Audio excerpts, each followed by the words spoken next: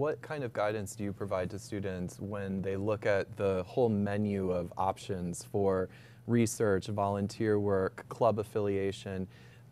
What guidance do you provide students to help them focus on, a set of activities as opposed to a smorgasbord of activities?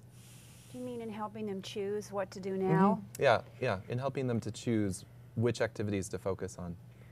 At Cornell, there's a lot of active research going on, and students are really interested in getting involved in research.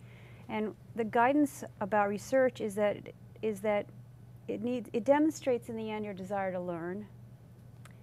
So it's very important that you get involved in a research lab where you can grow from doing work with maybe a postdoc and helping them out to eventually developing perhaps your own independent project.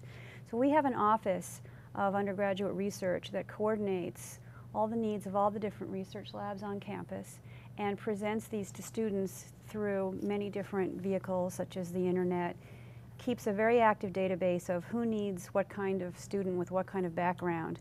And then we have fairs and showcases, undergraduate research showcases, and a lot of mentoring. We have undergraduate research publications that students all contribute to so that the first or second year student really has a sense of the whole grouping of things. In terms of volunteering, we're in a rural area. It's harder for our students in a rural area to get as many volunteer and especially clinical experiences as other students. So we recommend often that those get pushed off into the summer.